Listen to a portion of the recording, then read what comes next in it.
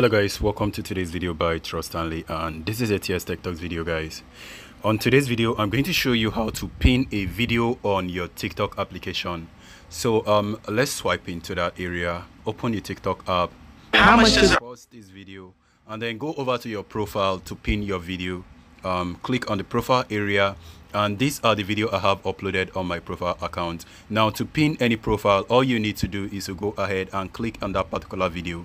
I'm going to click on, and then in order to pin a profile, all you need to do all you need to do is click on this three-dotted icon right there, and then go ahead and select pin. You notice pin right here.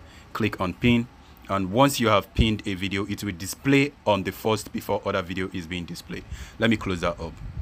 Alright, now you notice the video has been pinned and it displays as pinned. So whenever you pin a video, it actually displays on the first screen or on the first area of your videos. Whenever somebody comes to your profile, that will be the first thing the person will see, the pinned video. So if you have multiple video pinned, they are all going to be displaying right there. Let me go ahead and pin this other one right there. Smooth, and then this stuff right there in behind.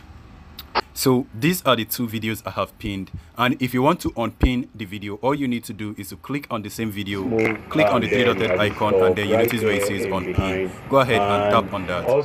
So once you unpin, the video has been unpinned, and you notice it has returned back to the previous position.